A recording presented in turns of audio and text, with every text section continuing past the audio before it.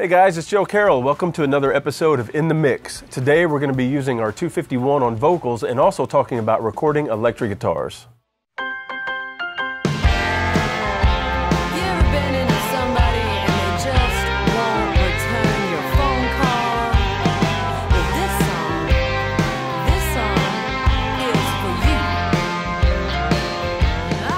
Okay, today on Beck Black vocals, I'm choosing the new WA-251. I'm really excited about this. I've only got to use it a couple times, and it sure enough lives up to the reputation and lineage of the original 251 that's known and prized for its very smooth, creamy mid-range, the very open top end, and it's one of the most prized vocal mics of all time. And I know it's going to sound great on Beck Black today, so let's go in the control room and give it a listen.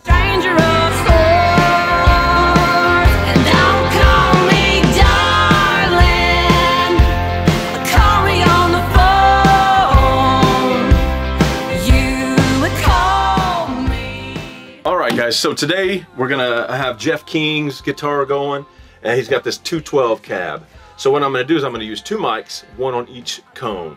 So what I've got is I've got an SM57, which is a standard, electric guitar microphone, and I'm gonna use the a ribbon mic. This happens to be the Cascade Fathead on the other cone, and that's my standard combo. Sometimes I'll throw some other stuff out there. When I talk about miking electric guitar, there's basically three positions that I will use. One is dead center. That's going to be the brightest tone that you can get. It's going to be the most bite, the most high end. As you move away from the center of the cone, the dust cap, over to the edge, it's going to get darker. Not necessarily darker, I mean dark, but less high end, less bite. And the other thing you can do is you can, when you're over to the side, you can point the microphone towards the dust cap, and it mellows the sound, so it gets even another stage of less bright. All right, but what I'm going to do is start, so I'm just off the edge of the dust cap, about 2 inches, and that's with both microphones aligned so that they're in phase. Because the whole idea is you want this ribbon mic to provide this warm body underneath, this fullness, this muscle, this thickness that the 57 sometimes on its own doesn't have. So it's very important that they're in phase to accomplish that. Otherwise the tone will actually get thinner. But anyway, that's basically a great starting spot. I will only move these if we have a problem. 90% my starting spot, this gets the job done and I never have to move the microphone.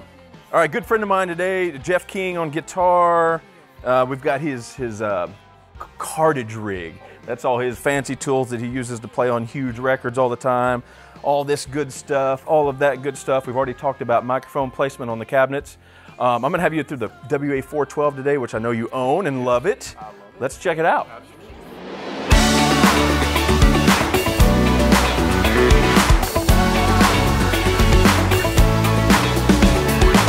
Okay, let's talk about what we're doing to the electric guitars in the control room.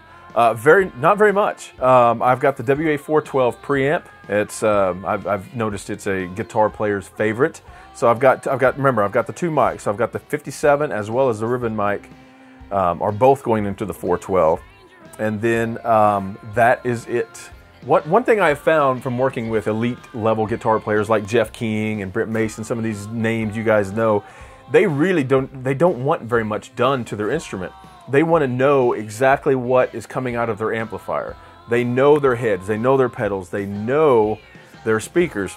And so the worst thing in the world sometimes is to start turning EQ knobs. And I'm not against using a little bit of a WA-76 style compression, a little bit of an LA-3A or something like that from time to time. But for the most part, I let it go to tape pretty raw. And that seems to make them really happy.